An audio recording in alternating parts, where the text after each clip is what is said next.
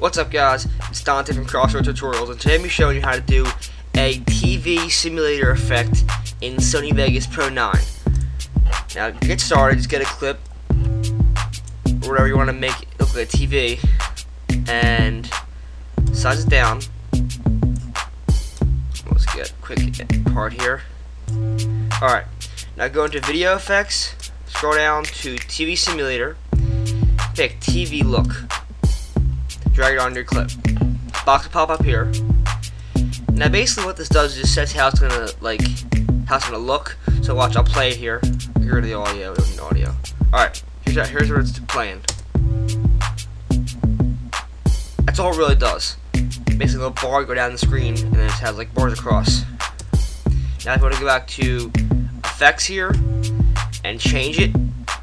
So we can go, let's see. You can mess with all these things here. They can make it look different. It all depends what you want, how to look. Darker. That looks right there. Like that, like an old TV. Do something like that, or you can get rid of it. Delete that effect. Put in a bad sync, which is really bad, and play that.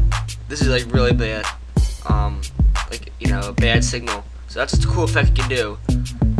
And you can mess with the keyframes, go to different points in the video, and just choose the keyframe and mess with the settings. And make these. Alright, make that like that. Alright. So I just say the video goes here.